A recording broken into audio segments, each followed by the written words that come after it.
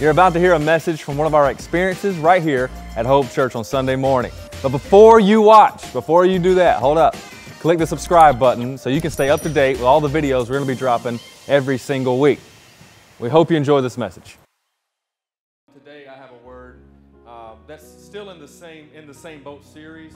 I just thank God He's been speaking. It's amazing, when you read the Word of God, just the things He'll show you, within certain themes, certain lenses that you see it through. And I encourage you, when you read the Word of God, I want you to encourage you should always try to read the Word of God according to your appetite. Where are you hungry?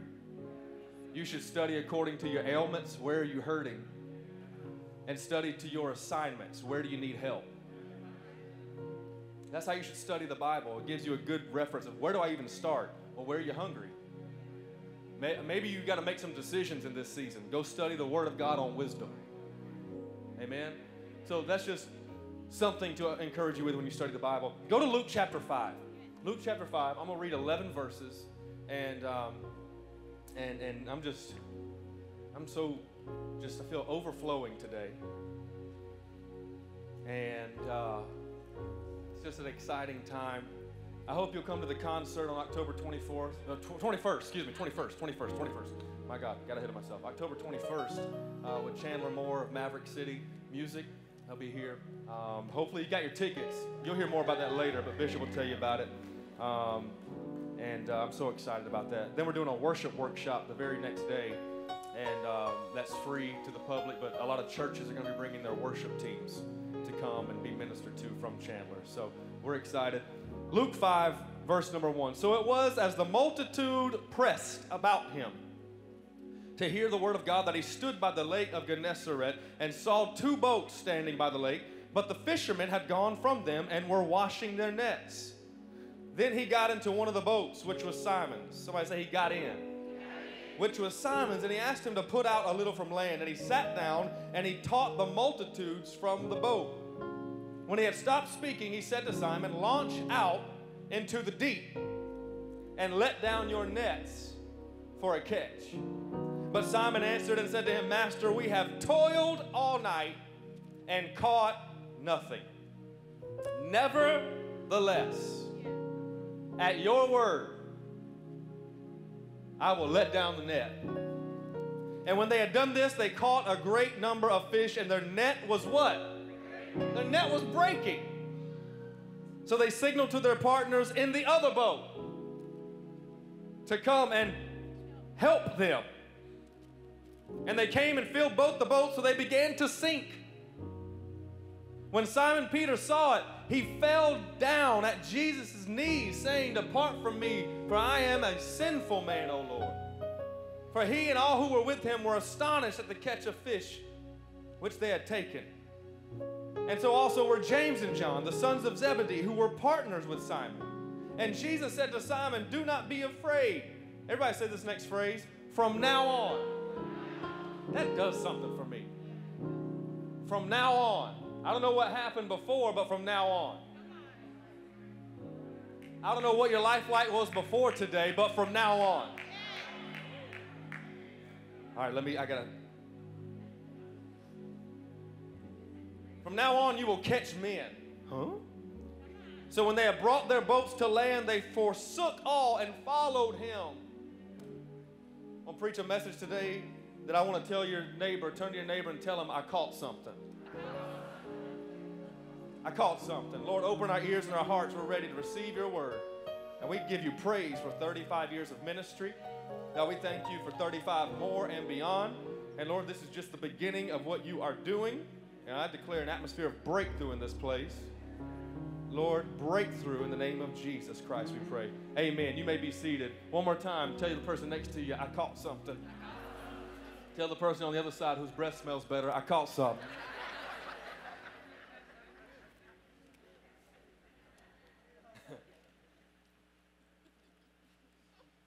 This story, and I'm careful to say this word, but it is because we hear it so often, I think, and it's one of the more, if I could say, famous and familiar stories, I think, of Jesus doing something and his disciples. Well, there aren't disciples yet, but there are people that he has called. And is something unique that takes place here with Simon Peter and in his boat. It's amazing, and I'm not going to play around too long with this. I'm going to jump right into it if that's all right.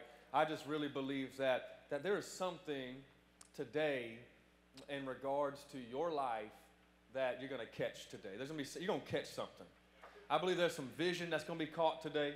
I believe there's some hope that's going to be caught today. I believe there's some restoration that's going to be caught today. I believe there's healing that's going to be caught today. I believe that favor, you're going to catch some favor today and realize you're not the bottom, you're above. And realize you're not below, you're the top. Amen? That you're going to catch something today. And that's how you have to approach the Word of God. I'm about to catch something. Something's about to stick to me.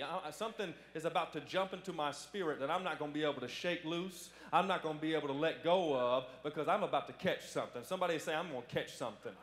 And Peter is on the shore. Jesus is the Bible says, he has traveled through Galilee, and he comes to the shores one day, and all the people are trying to hear what he's trying to say. He's preaching, and people are right there on the beach. And there's Jesus talking to him, and he looks around. He looks around to try to find out how can I take this situation to the next level? How can I get the gospel? How can I get the word out even more? How many know over 35 years you got to come up with creative ways to get the gospel out? You got to come up with creative ways. That's why technology is so important. That's why what we do with our productions and technology is so critical. And why we have cameras and why we have lights and things like that, because it helps produce something for the people who are on the shores and can't be in the boat. For the people who are at home who can't make it. For the people in another country who can't make it. Right now, as we speak and as we sit here, there are people literally watching this live all over the world. There are people who are getting saved weekly through our online because somebody looked around and said, we need to get and use a different method. That's what I love about church, this church. It's always tried to adapt methods that produced a greater impact through the gospel. It helped catch some people in a net because somebody was obedient along the way to say, we can't stay stuck in just how it always has been. We can't stay stuck in how we've always done it. We've got to utilize some Holy Spirit-inspired methods. We got to use some methods that might seem unorthodox to some, and that's okay. We'll be fine being unorthodox to man, but when God gets a hold of something unorthodox, the Bible says he'll use something foolish. He'll use what people call foolish, he'll use it. So be careful if you're sitting next to somebody who you think is foolish, that'll be the next person he uses. You could be sitting, I'll be foolish all day long if he wants to use me. And so you got to understand, even in your life, that there are times you got to adapt. You got to be flexible in the methods in which God is doing things in your life. And when he says to do something different, do something unique that nobody else may put their opinion, they may not put their approval on it. They might not give their approval on it. That's okay, but the method is still producing a greater impact. Somebody say impact. And Jesus is looking around and he sees the need of the people. And ultimately, the methods that change are there for that purpose, to meet the needs of people. It's not for a performance, it's not for a show, it's always to meet the needs of people. Something in your life, the gift of God on your life, is there to meet needs for people. That is part of what God does. He puts a gift in you to help meet the needs of those around you. You are a need meter. You are a person, you are a gift walking in power to meet a need. And so Jesus is looking around. He sees the multitude and they're pressing in and his feet are getting wet now. And he's turning around and saying, well, I can't really go back. Well, he could. He could have just walked out on the water and stood there. He could have just made the water his platform. He's done that, right? He could have just walked on out there. See, isn't it amazing? God can do anything he wants, but he still wants to use your boat. Isn't it amazing? God could do anything he wants at a moment's notice, but yet he takes the time to look around and say, let me use you. I could do this myself, but I want to use what you got. I want to use your boat. I see you're not in your boat right now because you think you're done. Because the nets were being washed. They had been fishing all night, Peter said. He told him, he said, we've been fishing all night. We haven't caught nothing. That's why they're in the water and washing out the nets. They're trying to clean the nets because they are done. They're finished. They feel like, all right, we're done for the day. I've been out there all night. It's morning now. They go out fish at night because the water's cooler and it's easier to catch fish at that time. And so that's why they're coming back to the shores after a night of fishing. And Jesus sees what they have, and he says, you know, I could just make this whole situation better myself, but let me use this guy over here. Let me use the one who said he's done. Let me use the one that said he was too much of an addict for me to use. Let me use the one who said he was too much of a failure for me to use. Let me use the one that has been down in the dumps, down in the miry clay, down in problems, down in issues. Let me use that person that everybody else says can't be used anymore, and he thinks he's done, and she thinks he's done, but that's exactly the person I want to use. Case in point, let me take a drug dealer, let me take a drug addict and radically save his life and have him start a church in Perry, Georgia. But before he starts a church, I'm going to go use him to go preach in prisons when nobody else is there to see it. He's going to go preach in prisons and preach prisoners free in the Holy Ghost. And I'm going to take that ex-drug dealer and that ex-drug addict and that ex-partier, and I'm going to radically change his life. People that said he was done, people that know his life and said he can't make it back from what he did, I'm going to use his boat to catch a whole lot of fish. Why? Because I see a need in the region that can be met. I just came to tell somebody he's looking for a boat. He's looking for a boat that he can use. Somebody say, can he use your boat? Come on, ask somebody, can he use your boat? And he's looking around at how he can make this impact even greater, and he locks eyes on two boats. He locks eyes on two boats, and it says, they pressed about, and he saw two boats standing by the lake, and the fishermen had gone from them washing their nets. And he don't even ask Peter. He just gets in the boat. He don't even ask Peter. He just gets in the boat. But then he asks Peter, after he gets done teaching, to go out to the deep. It's funny. Jesus don't ask permission to get into his boat. And he says, put out a little from land. And so he sits down and he teaches. He sits down and he teaches. Write this down. The Lord wants to use what's yours to get what's his. The Lord wants to use what's yours to get what's his. You have something the Lord wants to use in order to get what's his. What's his? People. What's his? People. He wants to use what's yours to get what's his. He's fulfilling kingdom work, and he's preaching and he's teaching. And watch this. Can you imagine being Simon Peter?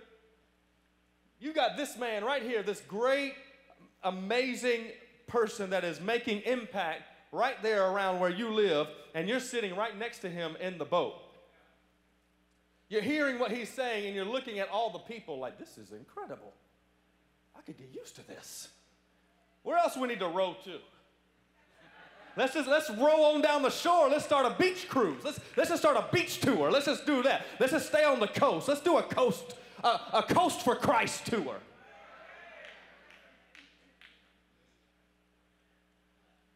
Come on, Jesus, I can get used to this. What you need? I can sit right here all day. Listen to you preach. Look at all these people. We need to capitalize on this. And he gets done teaching and he says, let's go out where nobody can see us. Let's launch out into the deep. Isn't it amazing when he was close enough to the shore, he just had to put out a little bit? And then it came time to go deeper, it said he had to launch.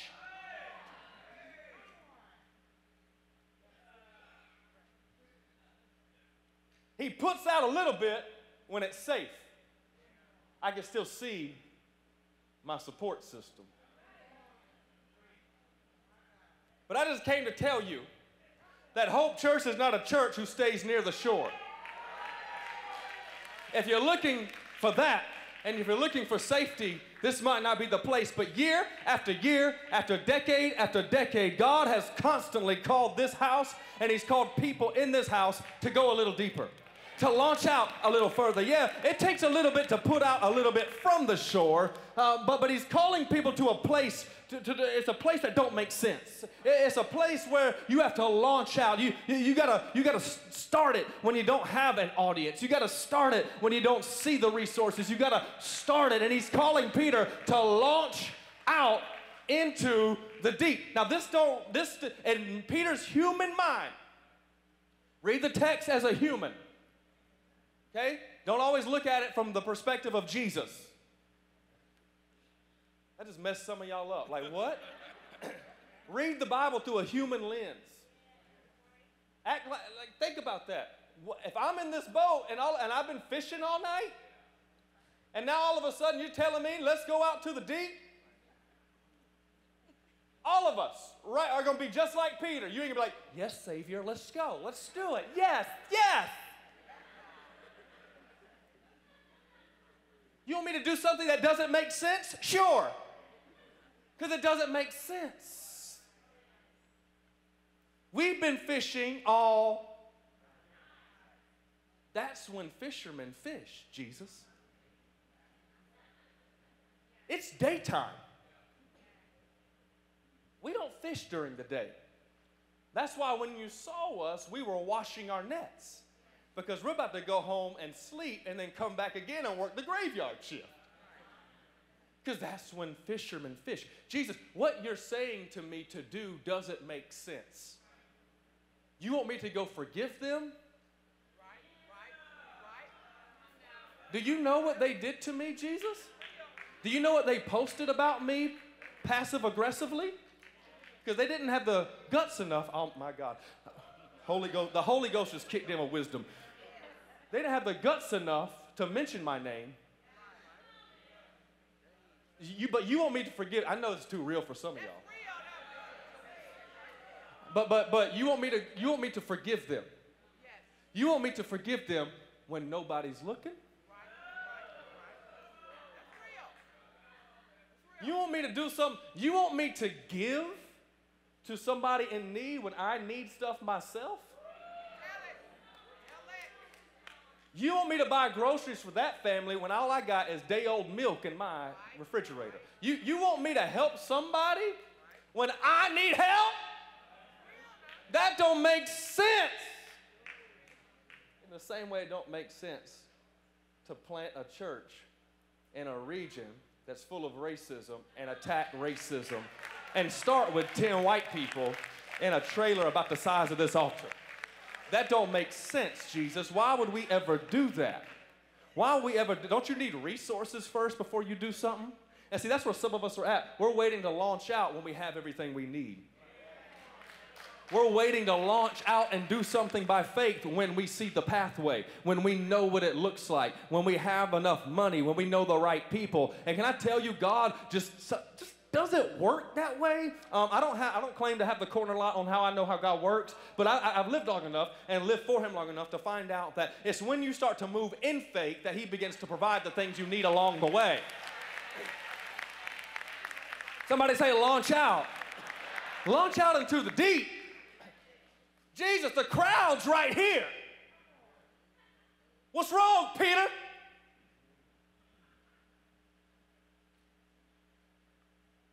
I was okay obeying you when everybody was watching. I was okay being nice when the pastor walked in. I was okay being faithful when the boss stopped by my cubicle. I was okay talking good about that person when they were in front of me. I was good when there was a crowd, but now you're asking me to do something when nobody can see me. And you're asking me to do something that don't make sense when nobody can see me and applaud me for doing it once the results come. And maybe that's where God is wanting you. Maybe he's wanting to take you out to the deep to deal with your ego. Maybe he's wanting to take you out to the deep to deal with your pride, to deal with your bitterness, to deal with some things. Before we come back to shore, the Lord's got to deal with you on some things in this boat. He's got to take you out where there's no distractions, there's no opinion, there's no other thing that can pull you away from what he's instructing you to do. And he's saying, I'm going to ask you to do something that nobody else can see. It's just going to be me and you, and I need you to obey me. Can you believe and can you obey God through faithfulness in an obscure place? When nobody is there to cheer for you, when nobody is there to applaud that you casted the net, when nobody is there to celebrate, oh, thank you, Jesus, that you did something right. No, can you be a person of integrity in private?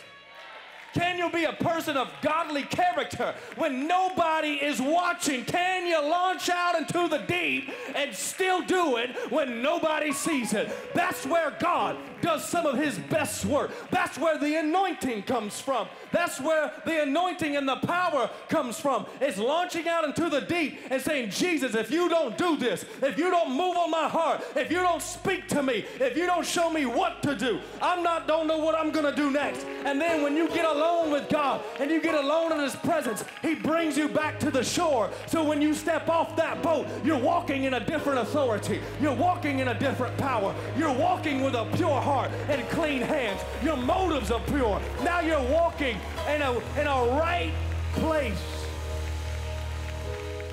And he wants to take some of us out to the deep to deal with our issues. Because I found out not only does he deal with our issues in the deep, he deals with your doubt. You want me, listen, how about this? Now we become experts. You stick to teaching, I'll stick to fishing. Fishing is what I know, Jesus. And you're telling me to do something that isn't going to equate to a catch. So you know how we start trying to tell God stuff? Like he don't know? Like we try to tell God, now you know I don't have enough. Have you seen what I'm dealing with? And we become experts all of a sudden. And the Holy Ghost spoke to me and told me to tell some people that he wants to deal with that expert in you. Translation, he wants to deal with the know-it-all in you. Some of us know too much for God to use us. They didn't like that, RJ. They didn't like that part. There was like 6 people over here that clapped. He wants to deal with the know-it-all in you, because some of us got to know too many details for the miracle to happen. Some of us got to know every detail. I'm not saying do your homework. I ain't telling you not to study. I'm not telling you not to prepare, because that's part of faith. You've got to prepare like it's already there. But there's going to be times where you're going to have to let down your expertise and let down that know-it-all that you got talking in your brain and say, God, this don't make sense, but nevertheless, I'm going to do it at your word. Nevertheless, it don't make sense to do this. It don't make sense to start this church here. It don't make sense to run this business this way. It don't make sense to give to that. It don't make sense to forgive. It don't make sense, but nevertheless, at your word. God wants to deal with the know-it-all in you. And some of us are locked out of miracles because we're so locked into our own knowledge and expertise. He wants to deal with the know-it-all in you. Simon Peter, you know too much right now. I'm not saying you shouldn't have knowledge, but Peter's trying to tell him, we've been fishing all night. This is what we do, Jesus. You stick to what you do. Obviously, Jesus, your teaching is what you do, because people come to hear that. Fishing is what I do. I got it. I'm going to handle this one. Peter, real quick, evidently the way you've been doing it hasn't been bringing anything in. Because if the way you were doing it was the right way, you would have had to catch a fish. Evidently, the way you've been doing it ain't working either. And how quick are we to criticize something we don't understand? And how quick are we to criticize what God wants to do, a new method, a new way? How quick are we to criticize something and we stand from a distance and we make judgments about something we have not been involved in, that we have no clue about, and we can't understand, well, why is God doing that? I can't understand people doing church that way. I don't understand why that, and we just go to running our mouth and we start to criticizing things that we have no clue about.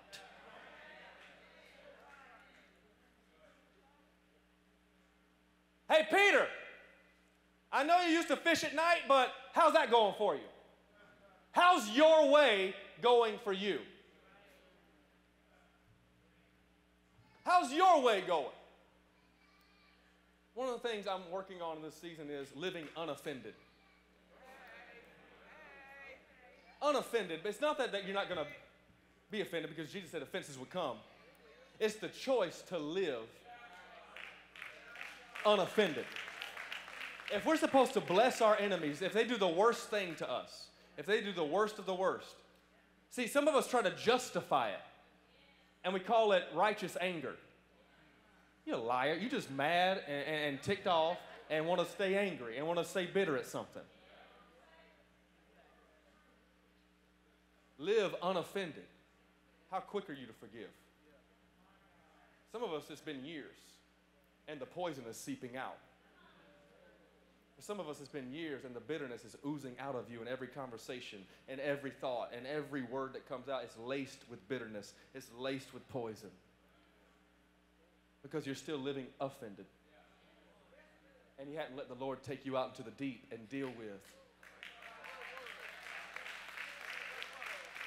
Come on, somebody say, I caught something.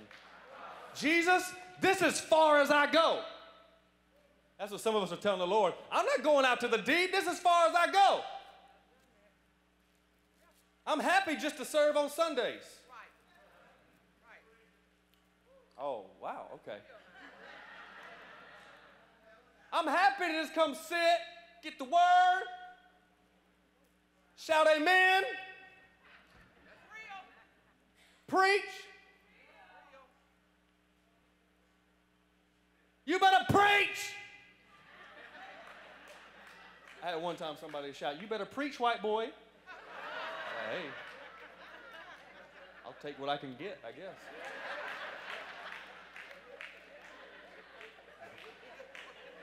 I'll take it. I've had worse things said to me. I'll take that. Hey.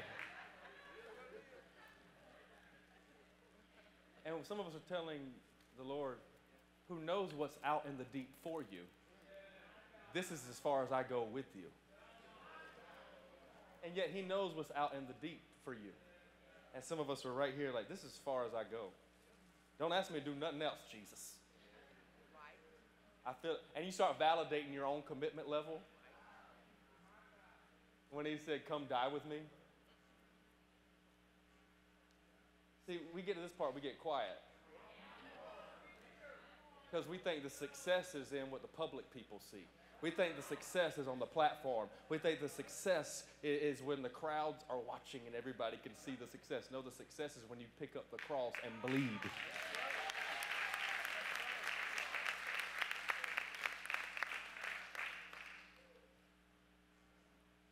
Is this as far as you go?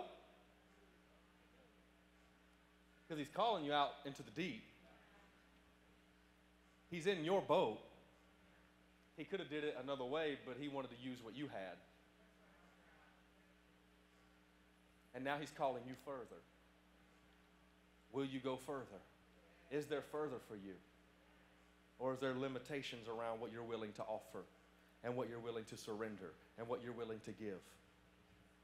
Can you surrender the habits? Can you surrender the porn addiction? Can you surrender the alcohol? Can you surrender the lying? Can you surrender the gossiping? Can you surrender the mental thought patterns that just eat up your brain all day long? That you don't even, you're a robot and you're on autopilot thinking about stuff all day. You're just doing stuff by muscle memory.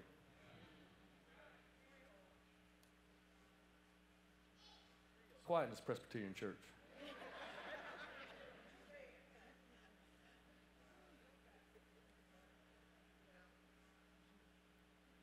Launch out to the deep. Launch out. You can only get so much right here by the shore.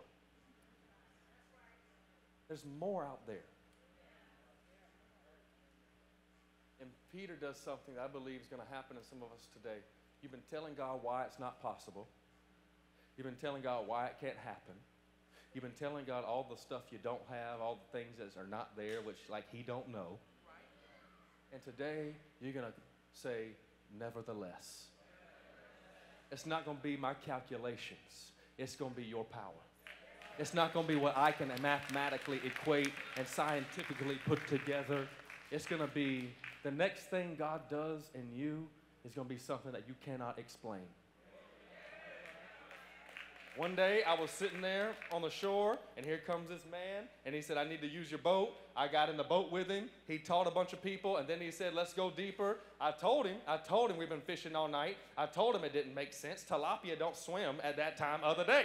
And so we're just not, this ain't gonna work. But I did it anyway, and I went out there, and the Bible says, when they let down the nets. Watch this. Don't miss this point. Because there's been seasons in Peter's life where he has been casting but catching nothing. He's been casting. He just came off a night where he casted all night long but caught. He's been casting. You know what the Lord showed me? That there are seasons where you cast where you don't immediately catch. I'm talking to somebody right now who's been casting. You're weary from casting. You're weary from going out and showing up and casting the net and being faithful. You're weary from showing up day after day and just being faithful to the call of God in your life. You're weary and you've been casting and you're wondering, Lord, when am I going to see some catching? And I just want to encourage you, there are some seasons where your faithfulness and your commitment is being tested in the casting and you don't see a catch immediately, but he just wants to know, can you do it when no one's looking? Who are you doing it for? Who are you showing up for? Are you doing it with the right heart? Because if you can do it out in the deep when nobody's watching, then he can trust you with the catch. He wants to bring in. Maybe for some of us, you are not being able to be trusted yet with the catch because you still got some more casting to do. Because you don't immediately catch in the same season sometimes that you cast. In some seasons, it's just a faithfulness to cast. It's a faithfulness to throw the net and come up empty. It's a faithfulness to keep praying and keep believing and keep fasting and just keep believing that God is doing something. It's just a faithfulness. Come on, turn to your neighbor and say, keep being faithful. Turn to your neighbor and say, keep casting, keep casting, keep casting, keep casting. You don't catch in the same season that you cast. There are times where you will cast for years before you catch. Oh, they don't like this, Holy Ghost. They don't like it. You want the immediate catch, but you don't realize what the casting is developing in you. You don't realize what the casting is doing in your heart. You don't realize what the casting is doing in your spirit. It's working out all those things that you needed. It's working out all those things that you thought you needed. And God's like, keep casting. I'm working out that thing that you don't need. I'm working. Because when you catch what I'm about to send your way, you need to be who I need you to be so that you can handle the catch that's coming your way. And you don't start tripping thinking it's about you, thinking you did it, because it's only going to be by my hand. So keep casting, son. Keep casting, daughter. Stay faithful to pray. Stay faithful to serve. I know you've been doing it for some years, but keep casting. It's not by man's opinion that I reward you. It's by my hand. I see every secret thing. I see every private moment, and I reward better than man can reward. So keep casting. There is a catch coming soon. Somebody shout, keep casting. You gotta keep casting. You got to keep casting. I don't want to just do it when there's only people looking. I got to cast when there's nobody watching. I'm tired though. Sometimes I get tired from casting all night, but catching nothing. Some of us are in that place where we don't know if we have the energy or faith to cast the net again. And today you came saying, Lord, I don't know what I'm going to do, but I don't know if I got another cast in me. I don't know if I can go back home and have that conversation. I don't know if I can sit down at that table and look them in the eyeballs knowing what they said, what they did, knowing what went wrong. I don't know if I can do that. God, I don't know if I got another cast in me. And you don't realize what will happen if you just cast one more time. That's what Peter did. What if he would have said, I'm done casting. This ain't the time for it. I'm done. I don't have any more casting left in me, Jesus. He would have missed out on the greatest thing that ever happened in his life. Cast one more time. One more time. One more time. I'm going to cast. And it was the faithfulness to keep showing up. Because watch this. Because they went out the night before and cast it again, it looked like a failure. I'm about to run all over this church and outside. It looked like a failure. JC. It looked like a failure. Because if you look over to the side and see some boats up on the shore and you see fishermen with nothing in the net, oh, they had an unsuccessful fishing trip. But it was because they were casting all night, it positioned them for where they needed to be in the morning.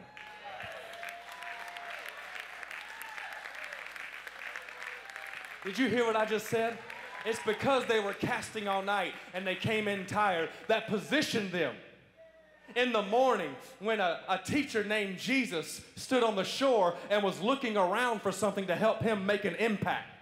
And he looked around at what looked like a failure to people. Oh, those are some fishermen who didn't catch nothing. I know them. I saw them last night when they was leaving to go out to the waters to catch fish. They didn't catch nothing. Here they are. They ain't got nothing in their net. But it was the success of positioning and being in the position for what was next. See, you don't realize your casting that looks like a failure may be positioning you for where you need to be next. And just because they don't know your name now,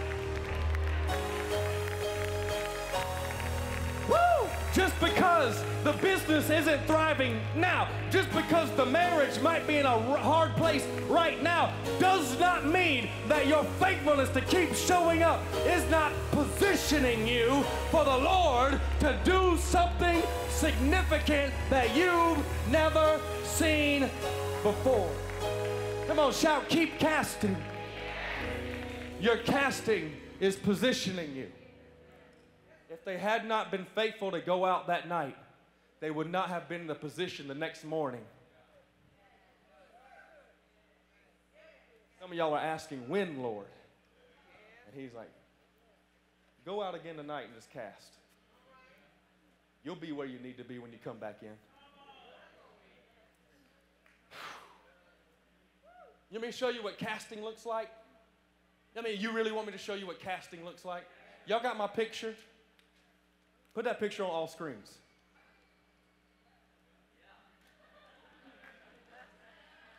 That ain't me, that's Bishop Jeffrey Lee Poole. That's who that is. In a LaDainian Tomlinson Charger jersey that's 3 times too big for him, and an Air Jordan hat turned around backwards with some Oakley tinted shades on and some Air Jordan 7s. I know the details. Y'all look at that. That's what casting looks like. See, y'all, see, we think this is casting. And in part, yes, I get it. It's a method. But this is casting. Standing in the middle of a parking lot on North Davis Drive, talking to some people who just happen to be walking by. Y'all don't hear what I'm saying. He could have been at home enjoying time, playing in the backyard with his 2 sons. But nope, he said, family, we're going to lead some people to Jesus today. I'm sure I'm there not paying attention. I can tell you that right now. I'm somewhere bothering somebody. That's what I'm doing at that scene. But that's what casting looks like. It's not glamorous. It's not sexy. It's out in the middle of a parking lot. Speakers out there, RJ. Sound technicians in the back. Because casting takes work. Stuff just don't appear. You got to do the work to get out in the water, throw the net over, bring the net back in, and let's do it all over again. That's what casting looks like. It looks like people looking at you don't have the time of day for you. Or so you think. Because in that crowd was a man named Daniel Rios. Now, some of y'all don't know who Daniel Rios is. He is a pastor in Florida now, but he was a not saved person at this point in the journey. And he didn't attend our church. He didn't want nothing. He was, I don't know what he was doing at that time. He was something not for Jesus. But yet, somebody was faithful to stand behind a choir podium with some notes that he had probably studied all week for, to come out and preach to a crowd he didn't know was going to show up. I don't know if fish are going to jump in this boat. I'm just going to throw the net. See, that's where some of y'all are afraid to get to, because you want to know the fish are there before you throw the net. You want to know you're going to have success before you throw the net. And I just came to tell you, sometimes casting looks like showing up in a parking lot and bringing the whole family with you and bringing the church with you and saying, we're about to have church right here in this parking lot on a Saturday morning, and we're about to cast the net. And even if any fish don't jump in this boat, nevertheless, I wish I could get some people to help me. Nevertheless, I will let down the net. If nothing jumps in this boat today, I'm going to come back next week with a nevertheless in my spirit, and I'm going to let down the net again. And if nothing happens that week, I'm going to come back next week, and I'm going to let down the net again and again and again, because that's what I'm called to do. I'm called to cast. It's on him to bring the fish. It's on him to make it jump in the boat. It's on him to bring the breakthrough. He's just looking for faithful people that will keep casting.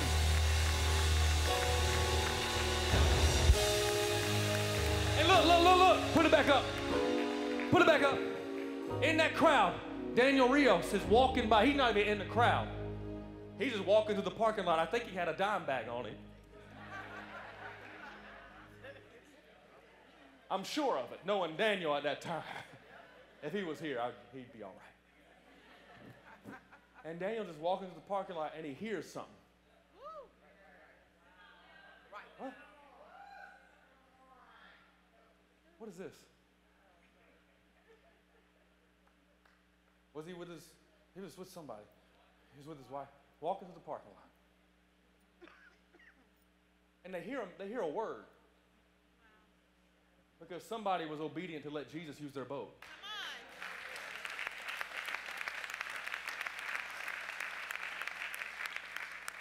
And they hear something. And that day, in that setting, Daniel Rios gave his life to Jesus. Daniel Rios,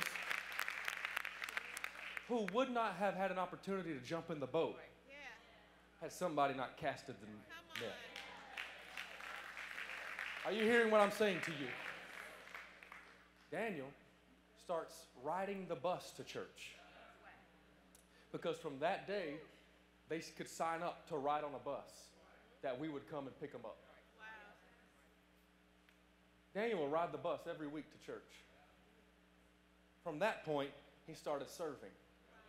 From that point, my God, I feel the Holy Ghost. He started serving and doing a little more and doing a little more. And then at that point, he served for a few years or whatever it was. And then he just started being faithful to the point, this crazy joker hired him on staff. You know why? Because that's what Jesus did. Jesus went and found people and said, come work for me. Oh, my God. I mean, that's what I need to do. Just hire some roughnecks or something.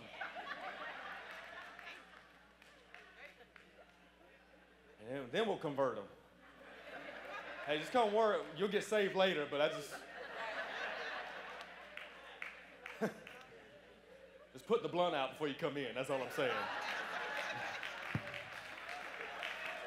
See, some of y'all would leave the church. They have somebody who has a... But if Jesus was leading this church, half of y'all wouldn't be here. You know why? Because his commitment is too much for some of us. Ooh, wee! Daniel starts working on staff. He becomes the youth pastor. He put him in charge of kids.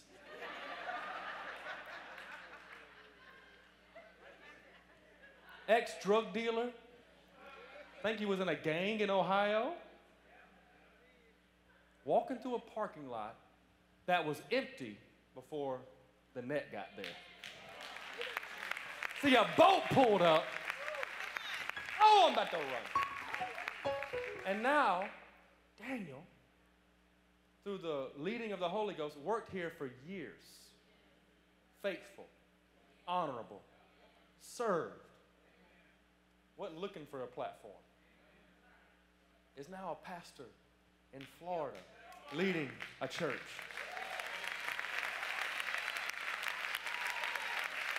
You know what happened? He got caught on the shore and then he got launched into the deep.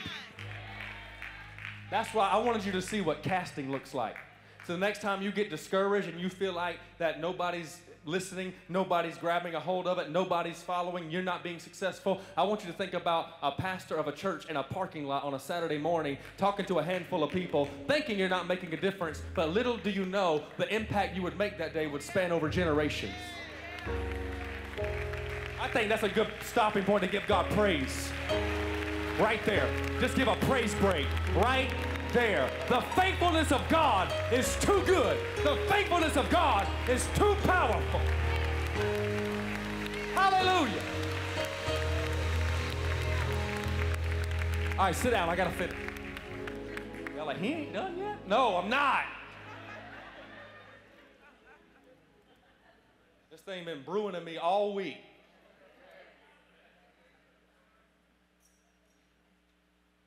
Launch out to the deep. Let down your net for a catch. He lets down the net. All of a sudden, the Bible says, when they had done it, they caught a great number of fish. Their way caught nothing. God's way caught a multitude. And not just a little bit either. Because God don't know how to give anything with just a little bit. God gives stuff overflowing. Even his own spirit, he gives as a river. God don't give ponds, he gives rivers. Some of y'all didn't catch that. He gives rivers of living water. Some of y'all got a pond and it's stagnant. God said, I didn't give you a pond, I gave you a river. He don't know how to give anything halfway. God gives things to overflow. Somebody say overflow. Yeah. And it's so much, the net starts breaking.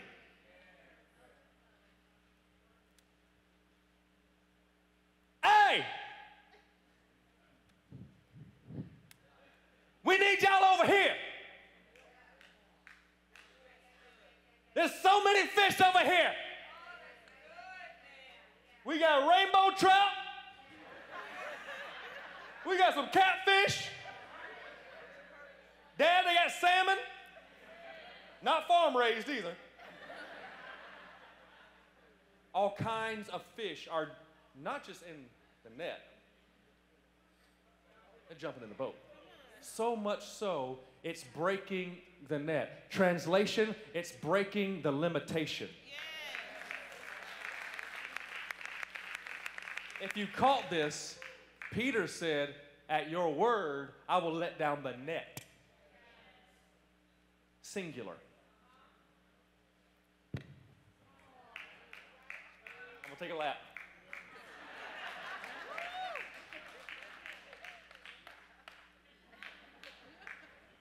Verse 5, at your word I will let down the net.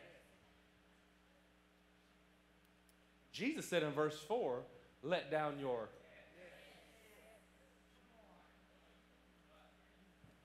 Class, let's read it again, please. He said to Simon, launch out into the deep and let down your nets. Okay, I'm just making sure he said nets. Verse 5. Simon answered, we've toiled all night. Yeah, got it. Nevertheless, at your word, I will let down the nets.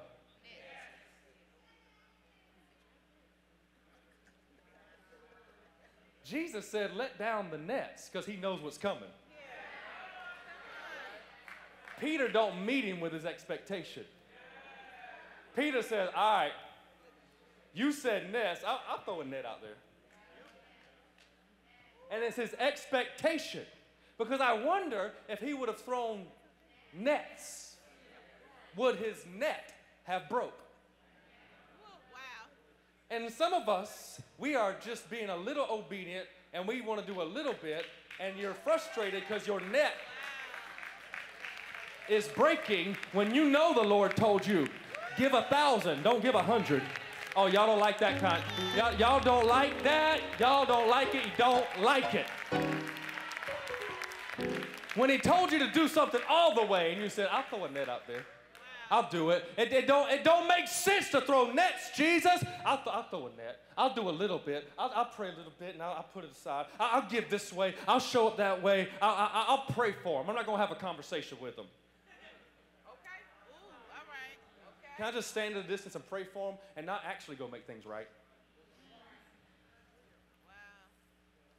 Wow. Ooh-wee. He said nets. And some of us are just throwing a net. And he said, nets. Would have the net broke if he would have just did it. Yeah, this side right here is with me. If he would have just did it right the first time. And the net is breaking, and they got to call over their partners. Because you think your impact is just for you. God never blesses your boat just for your boat. How many want to live in the overflow of God's blessing so much so you can pay other people's debts off? I said, you want to live in the place where your boat has so much blessing jumping into it that you got to go find somebody. Say, Lord, who can I bless? Lord, you've been too good to me. I have overflow. Who can I go and bless? Lord, send somebody my way. Hey, there's blessing over here. There's favor over here. He's brought stuff into my house that I don't deserve, but I know there's some people connected to me who need some resources, who need some help. So God, you blessed me, so let me go bless. Hey, come help. We got some fish over here, and there's plenty to go around. It's not just for me. God is telling me to give it to you too, and there's gonna be more after that, because he never runs out. He never runs out. That's why you can't be afraid to sow. You can't be afraid to serve. You can't be afraid to share the gospel with somebody, because he never leaves you depleted after you've given it. He always knows how to restore. He knows how to replenish.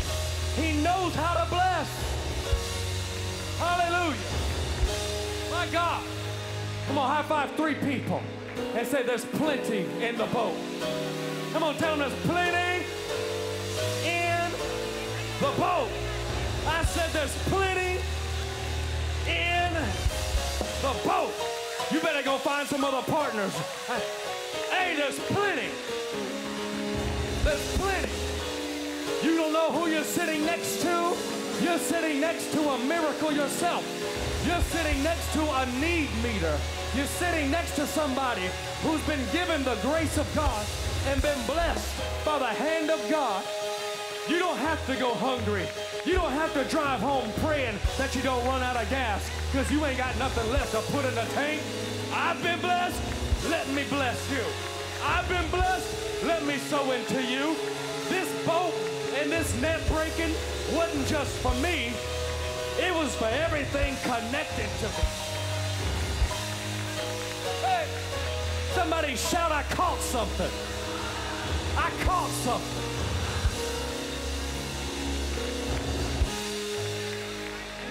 Play, RJ. I'm almost done with my introduction. I'm kidding. They signal to their partners in the other boat. Your impact isn't just for you. Huh?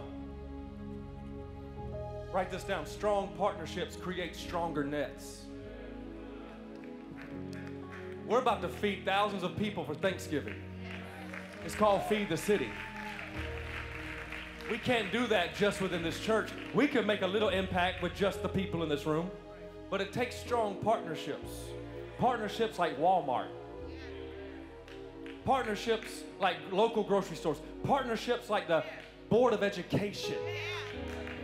Because strong partnerships create stronger nets. Some of you are trying to fulfill your dream by yourself, and God is trying to tell you, He's trying to alert you that strong partnerships create stronger nets. That's why we don't try to compete with the church down the street. I'm not in competition with Pastor so-and-so. I'm not in competition with pastors down the street. I'm not trying to watch their stuff and figure out how we can do it better. Because I'm not in competition.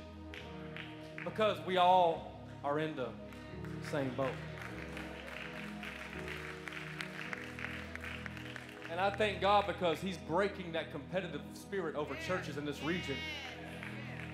You'd be amazed at how many pastors we're talking to each other through text, encouraging each other on Sunday mornings. Hey, go preach the Word of God. We pray people get saved in your church.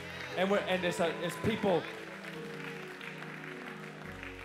Just yesterday, a local church hit me up saying, hey, do y'all got this particular resource so we can use it for this outreach? We checked, and we're like, hey, if we have it, we'll let you get it. But we didn't have it, but it's that kind of conversation going on. Because we're all in the same boat.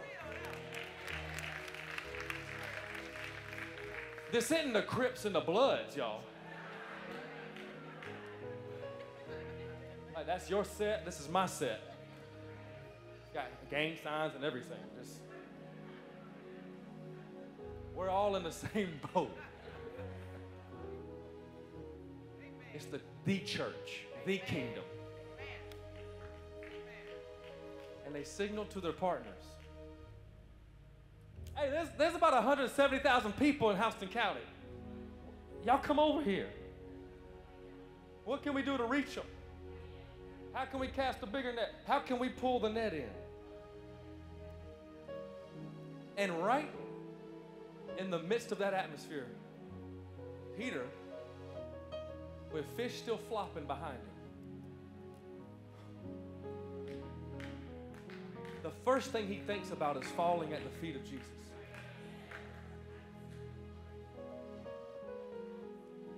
Salmon is all around him.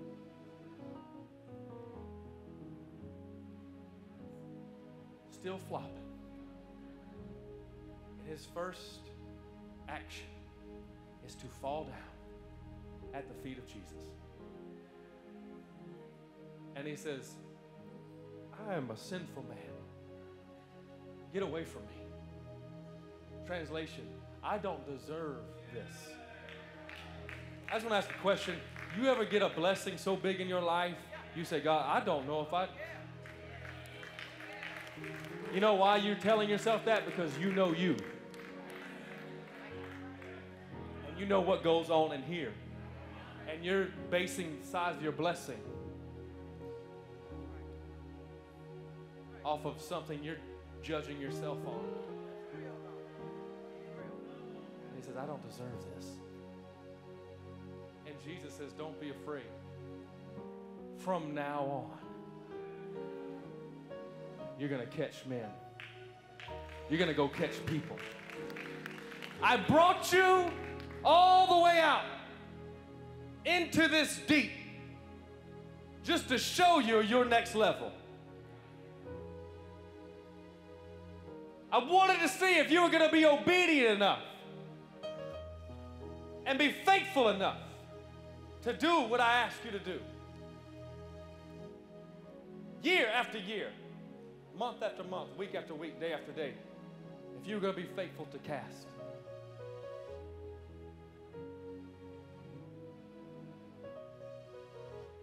And now, no longer are you going to catch the same target. You're going to use the same gift, but you're going to hit a different target this time.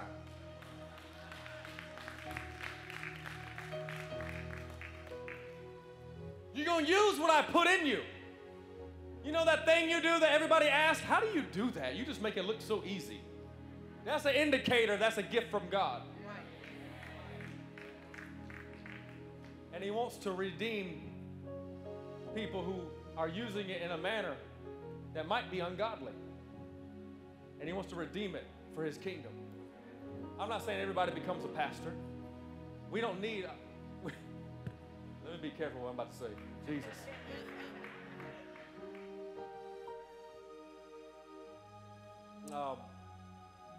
We need people in the business world. That's your pulpit. We need people in education. We need people in law enforcement. We need people in the arts. We need people in music. We need people in Hollywood. We need people in different, and sports. We need people in all these places. We need people in the judicial system. We need people in the political system. We need people there. Everybody is not called to a platform that looks like this. Your pulpit might be the office that you work from. It's amazing, like, man, people will, and this isn't everybody's story, but sometimes people who think they're called to ministry, no, you just have a gift. And maybe God wants to utilize that in a different space. I'm going to stop right there. Somebody say, I caught something.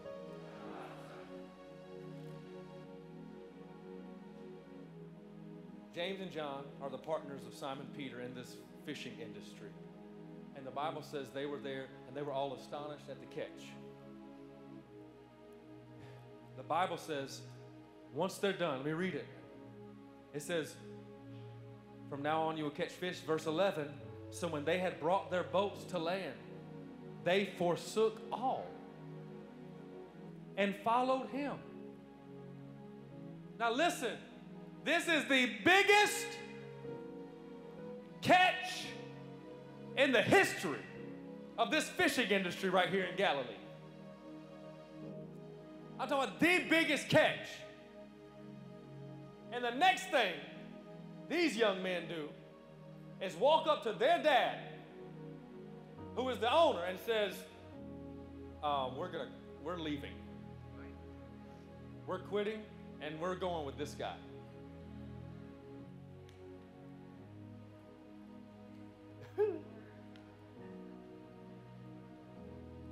But look at all these fish. Do you see what you just caught? You'd be stupid.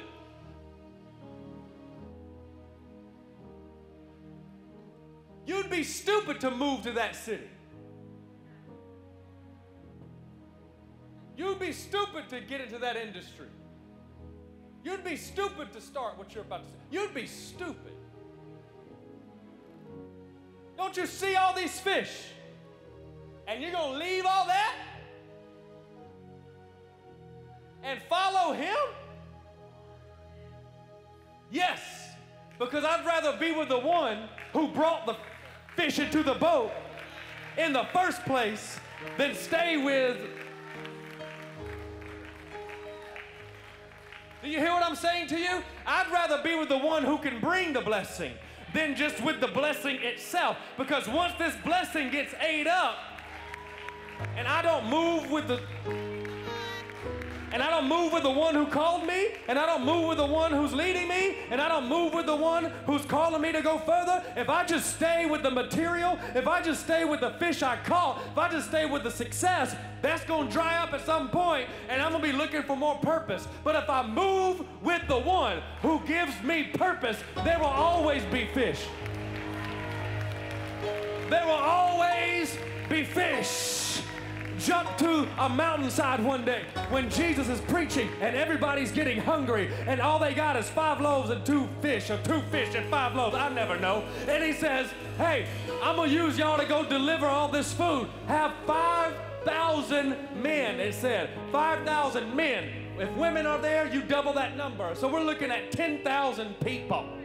And he uses 12 people to go deliver the food. And he delivers the food and the fish out there. And the Bible says there were 12 baskets. 12. 12.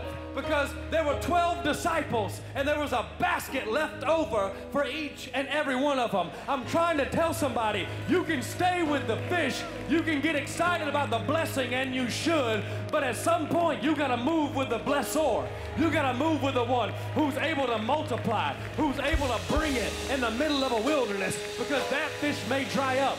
People will leave you, people will go, people will come and people will go. People will leave, but as long, Charles, as I stay with the one who knows how to bring more people, who knows how to connect me to the right place, I will never go without. There will always be fish. Stand to your feet. Come on, somebody shout, I caught something. Hallelujah. And they left everything and followed him. Now, this is the part that trips me out. This is the part I've been wrestling with all week. I mean, I've been like, what is this? Can I show you? Y'all good? How many Falcons fans we got? I like to keep you on your toes and ask you questions. You're like, what is he talking about? What is the last verse of chapter, or the story, verse 11? They pulled the boats up, left everything, and what? They followed him. And so when I've read this story over and over, because in Matthew's gospel and in Mark's gospel, it doesn't flesh the story out this way. It just says Jesus was walking by and saw fishermen washing their nets and said, come follow me. And they followed him. It doesn't tell the story like Luke's telling it. That's why you got to read every gospel. It gives you a different lens. With me? And so every time I've read this story, I'm thinking this is the first time Jesus and Simon Peter have met. I'm thinking this is the first time, Joe, that Jesus is meeting Peter when he gets on his boat. Go back a chapter in Luke 4, verse 38. Luke 4, verse 38. Now he arose from the synagogue and entered Simon's house. But Simon's wife's mother was sick with a high fever, and they made request of him concerning her.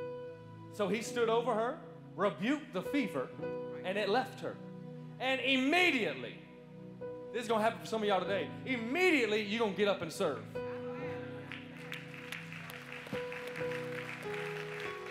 There needs to be some immediatelys happening here today.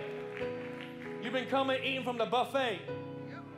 And God says today it's time for you to get up and serve. It's time for you to help in productions. It's time for you to serve in kids, mom and dad, whose kids are being blessed by great people in kids ministry. It's time for you to serve in the youth. It's time for you to get up and serve. That's the only way this ministry has gone forward in 35 years. It's people who got up and served. People who were sick emotionally. People who were sick mentally. People who were sick physically. People who were sick spiritually got up and served. But that ain't the end. Watch, it says she got up and served. So I'm thinking, when Jesus got in this boat, that was the first time they met. According to Luke, Jesus went to Simon Peter's house. So my question becomes, how come the day Jesus healed his mother-in-law, why didn't he follow him then? Right? Is that a valid question? Because if I'm sitting there, and I know that in those days, if you got a fever, it's a wrap. Like this fever is probably going to take you out. And I see this woman who I love and care about go from deathly ill to getting up, hopefully she washed her hands, and serving my food.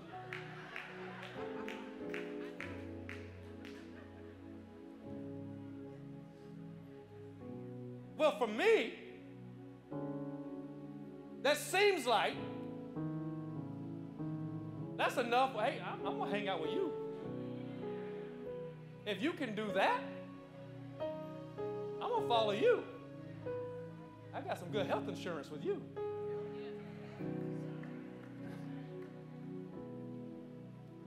But he doesn't. He goes fishing in chapter 5. And it's that moment Jesus gets into his boat.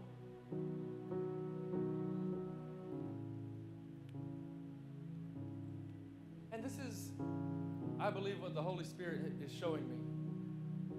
That Peter was in proximity to the power of God when he came to his house. And he encountered the power of God, just like all of us. We come to church on Sunday, we encounter the power of God. And people come to get ministered to, lives are being touched and changed, burdens are being lifted, hearts are being mended. There's things happening every single week. And there's many of us in proximity to the power of God, just like Simon Peter was. He sat there and watched someone's life get changed. He sat there and watched someone else's life be transformed right before his eyes, but yet he doesn't follow Jesus immediately.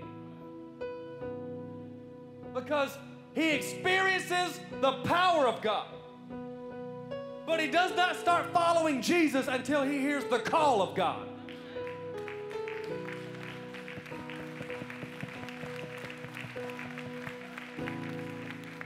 He saw the power. Oh, praise God, that's awesome. Let me go back to what I was doing. And Jesus is like, nope, I came to your house, I'm getting in your boat next. And then it just like Jesus, to keep getting a little closer, to get a little closer, to pull him a little closer and a little closer. And for some of you, he's came to your house. You grew up in church. You know all the words to say. You know what scriptures to say. You know what to do. You know when to clap. But today the Lord is saying, I'm calling you. I'm calling you deeper. I'm calling you deeper, sir. I'm calling you deeper, ma'am. I'm calling you further. Yes, you have experienced the power, but now I'm making a call. Will you accept the call? And it says they forsook everything. When he heard the call and he said, I'm going to catch men now? I'm going to catch people? That's what I'm going to do? When he heard that, he said, all right, I'm going to follow you for the rest of my days. And today, the thing that some of us need to catch is the calling. We need to catch the calling. We need to catch the vision. There's some people, you know you're called, but you haven't stepped out of the boat yet. You know you're called, but you still want to go back fishing. You know you're called, but you haven't made that step, the faith that you know you need to make. Today is the day, and the Holy Spirit is here, and he's calling you. He's calling you.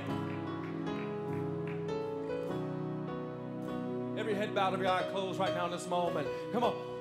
Lord, I pray right now over every heart and every mind. Lord, they hear the call.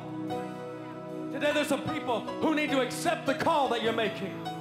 The call of salvation. The call that says, yes, Lord, to your will and to your way. There's some people I'm talking to right now. Yeah, thank you, Holy Ghost. You feel disqualified. You're disqualifying yourself. Disqualification is the label you've been living under. I want you to move out of your seat now. Hallelujah. Disqualification. We break that today. We break every label that says you're disqualified. Every label that you have allowed to live on your life that says you're not enough. You won't make it. You can't do it. You can't be called. No, that's a lie from the enemy. It breaks today. Somebody say it breaks today. I said that limitation breaks today. Whole families, my God. I said whole families, generations. The net is breaking today. The limitation is breaking today. That disqualification, Bishop, get behind him. Start pray for him, prayer team. That disqualification breaks today. Come on, come on. I need some intercessors praying right now. Living under disqualification. The second, you're living under defeat. You're living a defeated lifestyle, thinking it's never going to happen for you, that it's never going to break through for you, and you've settled into this defeated way of living. Your language is filled with defeat. You keep telling yourself, I'll never be healed. I'll never see success. I'll be just like my dad. I'll be just like my mom. It's going to keep going with me. The devil is a liar. And today the Lord wants to pull you out of defeat and bring you up into triumph. Who am I talking to? If I'm talking to you, move out of your seat now by the power of the Holy Ghost. I ain't here to play games with the adversary, with the devil, because he is keeping some of us limited, and we're believing the lies. And you believed the lies so long, you have made it your truth. But today, the Bible says the truth shall set you free. And it's the truth of Jesus Christ that has caused us to live in triumph. Disqualified, defeated, you're living defeated. I say it breaks today. Defeat breaks today. Self-limitations break today. Disqualified, defeated. Third person, depleted. Depleted. You're depleted. You're drained. You're Chief, come here. Hurry up. Come on, come on. We're praying for you. You're depleted. Jessica, come here. Hurry up. You're depleted. Come stand right here. Bishop gonna lay hands on you. We're gonna pray for you. Jessica, you're gonna lay hands on Chief. Y'all gonna pray for Chief right now. Depleted. I said depleted. I declare the joy of the Lord is our strength. Pray for him. Pray for him. We declare strength. How many know there's strength in the joy of the Lord? Strength. Terrence, come on, pray for some people. Disqualified, defeated, depleted. He's breaking the limitations. Right here, Terrence, right here. Pray with James over this couple right here. Come on. Hallelujah. Come on, the Lord's doing some work. I said the Lord's doing some work. Patrick, come here. Jancy, come here. Hurry up. Hurry, hurry, hurry. Both of y'all, pray for this family right here. Come on. Come on, come on, pray for them. The Holy Ghost is doing something in this house today. The Holy Ghost is doing something in this house today. Come on, y'all worship team. Worship, worship, sing it. Come on. Come on. Let's just worship. Yeah.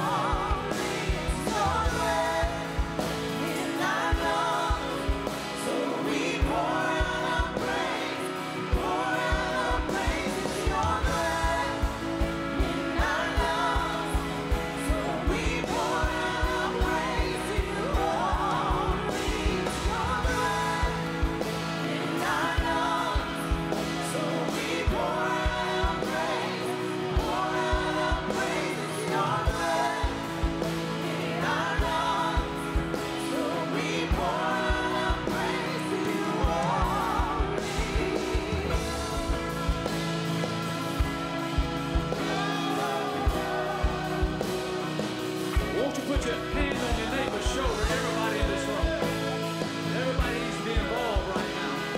No matter if you came to the altar or not, everybody needs a touch of God, of prayer, encouragement, and strength. And strength. That's what he just preached about. They that wait on God, not idle expectation, they that wait on God shall renew their strength. They're going to mount up, wings like eagles, going to run and not be weary, going to walk and not faint. Start praying that for your neighbor right now. God, our expectation is in you. We lay hands on our neighbor. We believe right now, God, there's some weariness, God. There's some weariness and tiredness of casting nets. Lord God, our expectations have been disappointed. But today, God, our expectations in you, you know what we need. So we lift our friend to you, lift our spouse to you, we lift our neighbor to you. We might not even know them, God, but you know what they need. And I pray today a supernatural come on their natural and give them strength like they never knew they had. You said in your word, where we're weak, then you are made strong. Be made strong now, God, in every situation. Let people mount up with wings like eagles. Let them run and not be weary. Let them walk and not faint. And we thank you right now. We feel your touch, your encouragement, your power, and your strength is coming in me right now. And because it is, I'm going to lift my voice and I'm going to let my breath praise you. Sing it to it. It's in our lungs. Come on. So we pour out our praise, pour out our praise, your breath in our lungs. So we pour out our praise,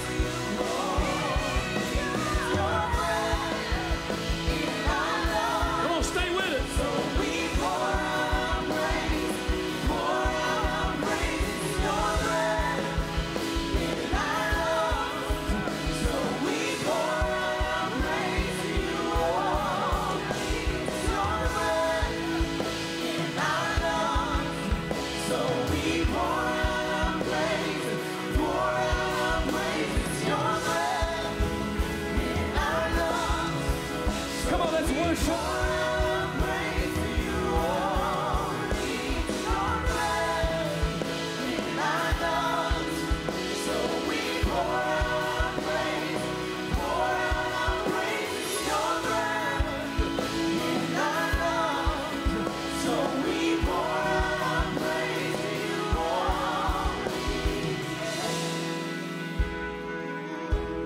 The presence of the Lord is strong in this place.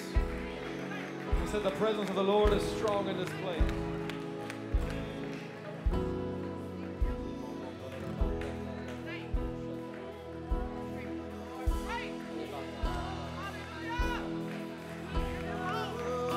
Come on, some of y'all need a fresh outpouring of God's presence.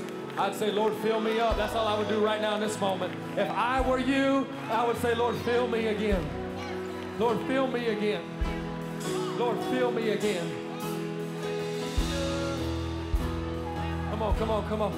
Lord, fill us again. Fill us again. Fill us again. Fill us again. Fill us again. Yes.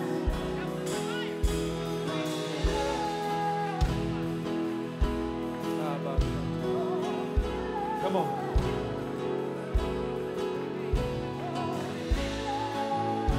I want to pray with some people who need healing in their physical body. Come on, if you need healing in your physical body, move to this altar. Pastor, what are you doing? We're praying. We're letting the Holy Ghost do some things that we can't do. We need the presence of God. Come on, move to this altar. Move to this altar. Move to this altar.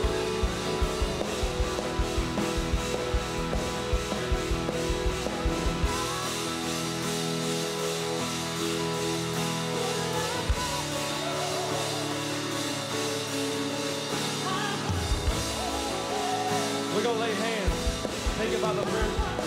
Pam, James, right here. Get some.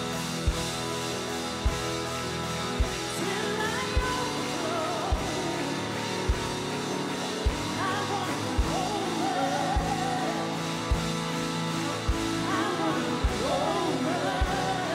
Yeah, hold up. Come back to that. Hold on. The Bible says in James chapter 5 to anoint those who are sick with oil. Does the oil do something? No. It represents something. Amen? It represents something. And we're going to follow what the Bible says. It says, lay hands on those who are sick. Have the elders of the church.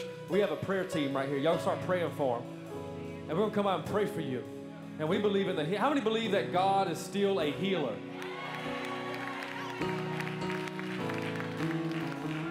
How many know there's going to be testimonies from this moment of cancer disappearing? Of asthma being healed, somebody's breathing issues, somebody's neck issue that happened from the car wreck that hadn't been able to be fixed is about to be put into alignment. Not about, it is so. In the name of Jesus. In the name of Jesus. The healing power of God. That is your portion. That is your portion. Somebody say, healing is my portion. Be made whole. I said, be made whole. Be made whole. And he said, these signs will follow those who believe. They will lay hands on the sick, and they shall. It's not a might be situation. He said they shall be healed. Anybody got a shall be faith? Come on. They shall be healed. Come on. Tumors, generational sickness is cut off now in the name of Jesus. Tumors are disappearing under the power of God. Right now in the name of Jesus. Come on, you need to be praying. You might be new to an atmosphere like this. What do I do in this moment? Pray. This is the time to exercise your prayer language, to exercise your prayer life, and begin to say, God, heal. We thank you for healing. Lord, we're not hoping they're healed. We know, according to your word, it says by your stripes, we are healed. In the name of Jesus. Come on, pray. Sometimes it takes a pressing. Sometimes it takes a pressing, a breaking through. Come on, something's breaking. There's limitations being lifted. There's limitations being lifted. Hey, come on, come on, come on. Limitations are being lifted. Generational things that have been passed on. It ends with you. It ends with you. We speak to that throat issue right now. The throat issue under the power of God. In the name of Jesus is healed. Hearing issues are opening up. Hearing issues are opening up under the power of the Holy Ghost. Hearing, hearing, hearing. He opens the deaf ear. I said he heals the deaf ear. Yeah, right there. Come on, it's breaking. Right there. It's breaking. Come on. I said it's breaking. Sickness, we rebuke you. Infirmity, we rebuke you. We are called to thrive. This is still the year of thriving. This is still the year to thrive. We rebuke sickness. We rebuke the devourer. We rebuke the devourer. Woo! Yeah, that's breaking right there. Come on. Musicians are ministering right now through how they're playing. It's breaking. Come on.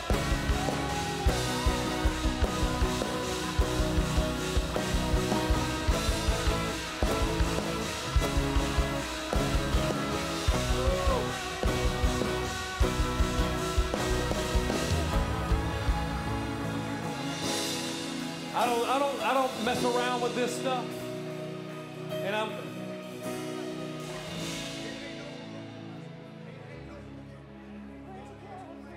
but I'm trying to just, as I'm hearing things, want to make sure I'm being obedient. But I felt the Lord say somebody's medical bills are about to be reduced. In the name of Jesus. I feel that.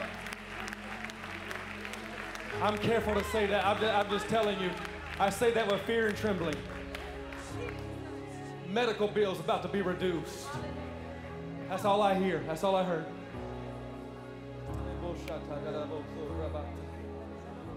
Come on, come on, come on, right there. Play, RJ. You play. Come on, you play. Come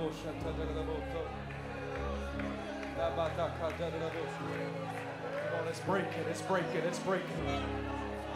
It's breaking. It's breaking. Come on.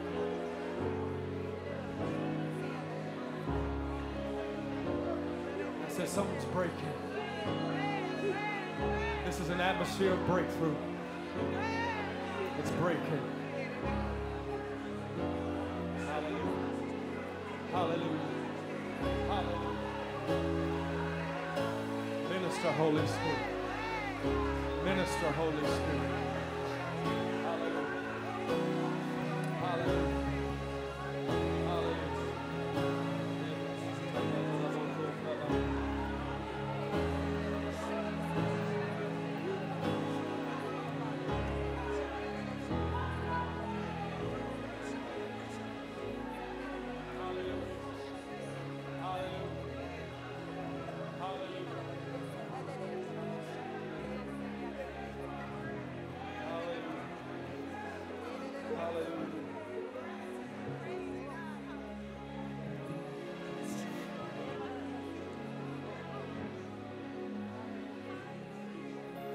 Hallelujah.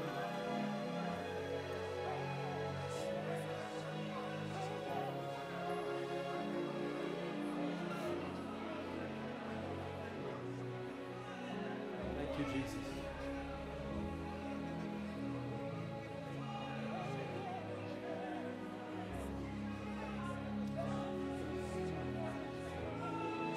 The presence of the Lord is strong in this place today. He's doing a new thing. Come on. He's doing a new thing. He's doing a new thing.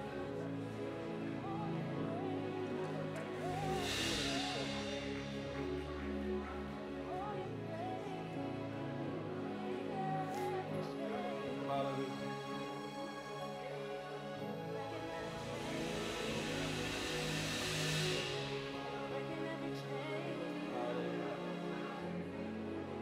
Lord, we thank you for your presence. How do I respond to this moment? We thank God for his presence. That's what we do. You may be new to following Jesus. What do I do right now? What do I do? I thank God for what he's doing. People are being touched right now under the power of God.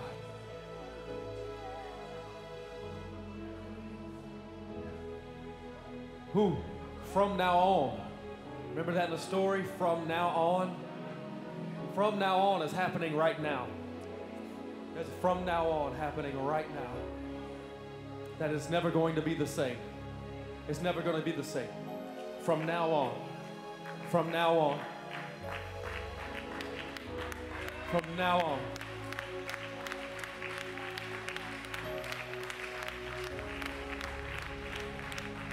If you want to know Jesus Christ as your Lord and Savior, we've been praying, but you want to know, you want to know him. Say, yes, I want to follow Jesus. I want to pray that prayer. I want to say yes to everybody. Just stay where you're at. Nobody moving in this moment. This is a power. This is what God's doing right now. I just want us to reverence it.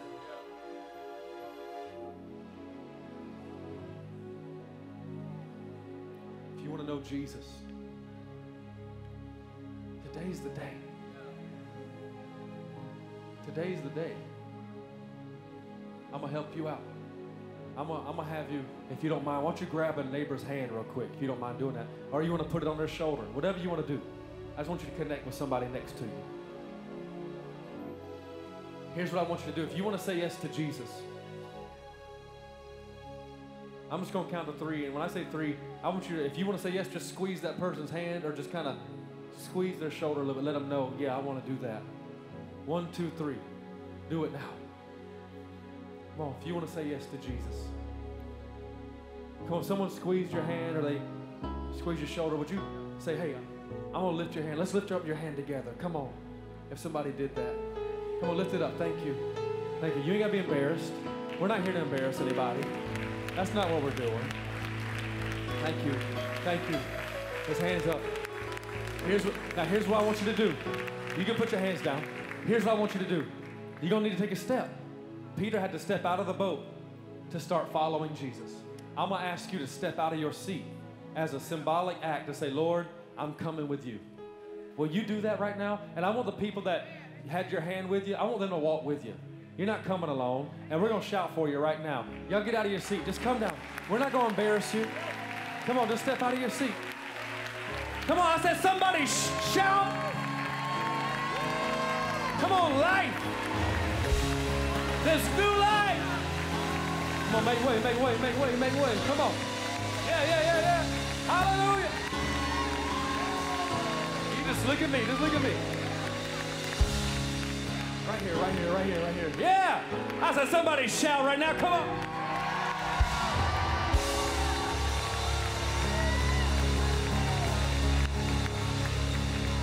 They're going to hand you a little booklet. It's got some great information in it. It's got a little card in there. Put your name on that. Give it back to the team. In fact, we're going to help you out here in just a second. But we're going to pray a prayer together. And nobody in this church prays alone. Right? So what are we doing? All right, what are we doing? Everybody came down here, look at me. What are we doing? The Bible says if you confess with your mouth and you believe in your heart that Jesus is Lord and that he died for you and that he was buried for 3 days and on the third day he was resurrected by the power of God. If you believe that, you confess that, it says that you become a new creature. It says that you become a new person. And when I prayed that prayer, the old Jordan, my God, was back there somewhere. And now there's a new Jordan that stands before you. But look, I got to confess Jesus every day of my life. It's a daily confession. And I got to walk it out. Okay? I got to walk out this life with Jesus. Are there going to be issues? Yeah. There are going to be some problems along the way. Absolutely. Life's not perfect. But now you have a community of people that are rooting for you. You have people that love you and want to see you win. And we care about you. So I want you to repeat after me. Everybody say it. We're going to say it together. Say, Jesus, I need you as my Lord and my Savior. I believe you died on the cross for my sins. I believe that you were buried. But on the third day, by the power of God, you were resurrected, giving me new life. And now, I leave my old life and pursue a new life with you. I'm yours forever, Jesus. Let your spirit come alive in me now. Amen. Come on, somebody clap, celebrate.